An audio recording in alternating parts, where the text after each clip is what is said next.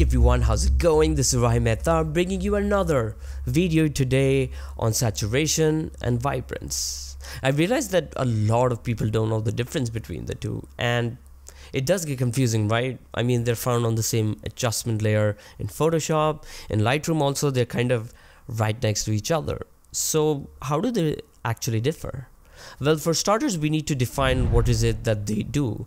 They both control the intensity of colors for how strong or weak colors are going to be. Vibrance does it in a rather relative manner. What I mean by that is it solely focuses on parts of the image that are rather lacking in color rather than the overall image, whereas saturation kind of intensifies the color of the overall image. Let me demonstrate this with an example.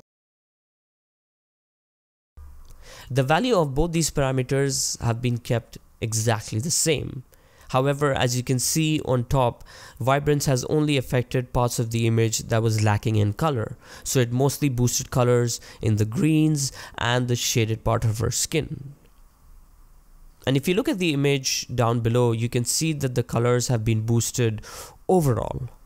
And that's why the sun flare kind of looks off, her skin tones look off, and it just does not give a very pleasing look to the eye. As a rule of thumb, I always tell people that if you're going to have skin tones or people in your photos, try to use the vibrance slider instead of the saturation, as it usually messes up with the skin tones, and the skin tones are a dead giveaway of a badly edited shot. Whereas you can use saturation in rather local adjustments using the adjustment brush or masks in Photoshop. But yeah, if you want to do an overall adjustment, I would suggest you to use the vibrance. And that's about it. That was a quick and short tutorial. Let me know in the comment section below, what did you guys think of this video?